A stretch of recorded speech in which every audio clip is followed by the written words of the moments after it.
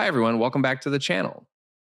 If you're working in Affinity software, mastering alignment and distribution can transform your designs, making them cleaner and more professional. Today, I'll show you how to align, distribute, and unify layers using simple squares. Let's jump in. Here's our example. 5 squares, randomly placed across the canvas. To get started, I need to select all the squares. Since they're next to each other in the Layers panel, I'll click the first one, hold Shift, and then click the last one to select all 5. With my layers selected, I'll activate the Move tool by pressing V on the keyboard or selecting it from the toolbar. Now, let's align these squares. With the Move tool active, I'll click the Alignment button in the toolbar, opening the Alignment dialog. I'll align the squares vertically to the center. Watch how clicking the Center Vertical Alignment button neatly organizes them into a straight line. If you want to undo this, you can always click the Active button again to revert to the original layout. For this design, I want the alignment to match the center of the entire document. To do that, I'll switch the Align to dropdown from Selection Bounds to Spread. Now, let's evenly space these squares. Using the Space Horizontally button in the Alignment dialog, I'll distribute them. The default setting works well, but if I want finer control, I can uncheck Auto Distribute and adjust the spacing manually. Once I'm happy with the layout, I'll click Apply to lock in the changes. Here's another challenge: aligning these squares horizontally to the center of the document without overlapping. If I try aligning them now, they'll all collapse into a single point. The solution? Group them first.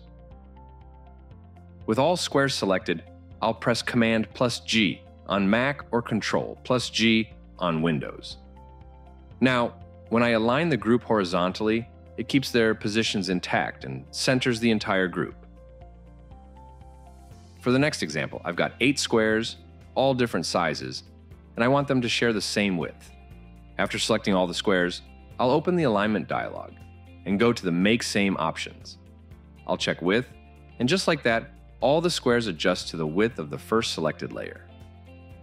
If I want to change the reference layer, I can hold Option on Mac or Alt on Windows, and click the layer I want to use as the new base. Then go to Alignment and make them same width. Check the Maintain Aspect Ratio to prevent them from stretching. Now about the rotation. Let me rotate this square to 45 degrees, then select all the layers. Holding the Alt key, select the rotated layer to make it as base. Go to Alignment and in the Make Same section choose Rotation. I've got 5 squares again. By default, the software spaces everything based on the leftmost and rightmost squares. But if I nominate the second square as the reference, the distribution changes.